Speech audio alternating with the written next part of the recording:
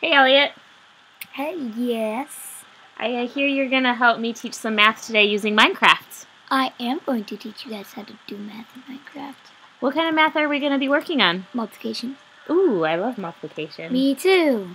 Well, hey, what are those pens down there? They're animals. They're people. Then there's chickens, villagers, and cows. And I see that you have like 3 different groups of them, right? Yes. And how many chickens are in there? 3. And how many villagers are in the next pen? 1, 2, 3. Oh, poor villagers. And how many cows are in the next pen? 1, 2, 3. So you have equal groups, right? 3 in Yep. each pen. So how is that a multiplication problem? If we do this, we do 3 cows plus 3 villagers plus 3 chicken, and we get 9. So you added 3 times. You have Yep. 3 groups of 3. Yep. And that's 3 times 3 is 9. So there are 9 creatures like all together on the side Yep. of your house.